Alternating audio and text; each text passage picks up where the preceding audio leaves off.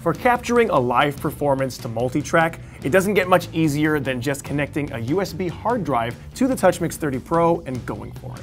But sometimes you might prefer to record directly to a Digital Audio Workstation, or DAW, software.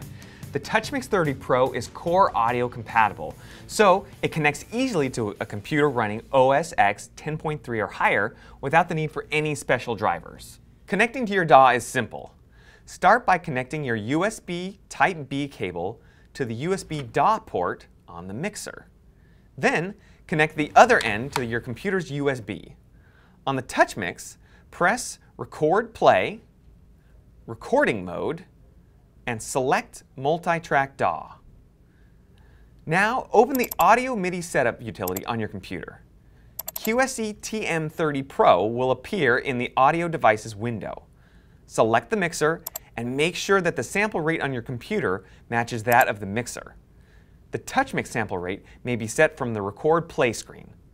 Now, there are lots of DAW software packages available, and we are not going to get into a discussion of which one is best. That's like talking about politics or religion. And various DAWs will differ on how they're configured to work with an audio I/O device. So check with your DAW's documentation for specifics.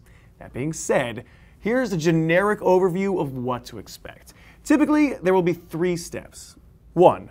Select the TouchMix-30 as an input and output device to the DAW. Since I'm using Pro Tools, I simply need to enable the TM30 as an I/O for the Pro Tools aggregator. You will also likely have to configure your DAW's connections for both inputs and outputs. For instance, I'm going to bring in 16 channels from the TouchMix and map them to the first 16 inputs inside my DAW. 2. Add some tracks into your DAW timeline. I'm adding 16, since that's the number of channels I'm using on my TouchMix. As you set up your tracks, you will also need to designate which TouchMix-30 input is going to feed each DAW track. This is usually controlled by the individual track settings. And 3. If you're going to play tracks back through the TouchMix, you'll also need to designate which TouchMix input receives which DAW track. This is most likely part of the DAW track settings. Now that you've got your TouchMix-30 Pro and your DAW talking to each other, let's talk about what they can do. A recording session has to start somewhere, and that somewhere usually starts with tracking. Say you're going to lay down some drums, some bass, guitar, keyboard, and some scratch vocals.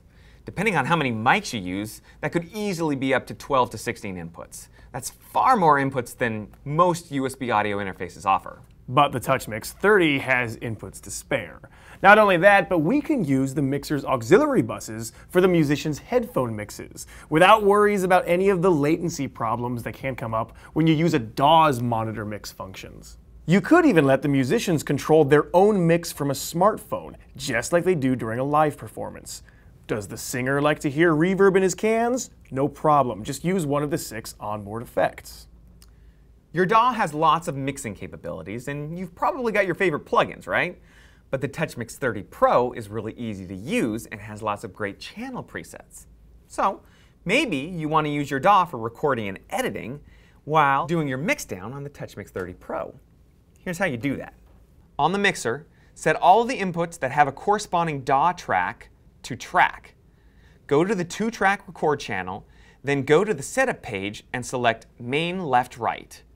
If you want to use the mixer's output EQ and limiter, set the record pickoff point to post. On your DAW, create 2 new tracks and connect those inputs to the TouchMix channel 31 and 32. These tracks will now record the TouchMix main left-right stereo output. Arm these 2 tracks, and only these 2 tracks, for recording. Locate the start of the song and start recording. You'll now have a 2-track mixdown that is ready for mastering. So that's a look at how you can use your TouchMix-30 Pro with your DAW. You may find that your favorite live sound mixer is also your best choice for DAW interface.